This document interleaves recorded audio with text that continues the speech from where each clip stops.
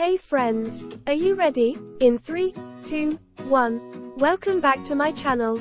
Hello, I'm Chimie, and I'm here to read you a story, The Hare and the Tortoise.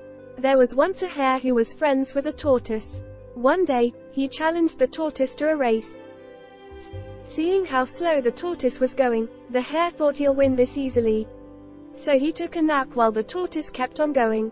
When the hare woke up, he saw that the tortoise was already at the finish line. Much to his chagrin, the tortoise won the race while he was busy sleeping. The moral of the story: there are actually a couple of moral lessons we can learn from this story.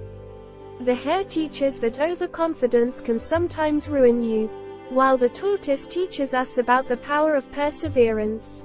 Even if all the odds are stacked against you, never give up. Sometimes life is not about who's the fastest or the strongest, it's about who is the most consistent.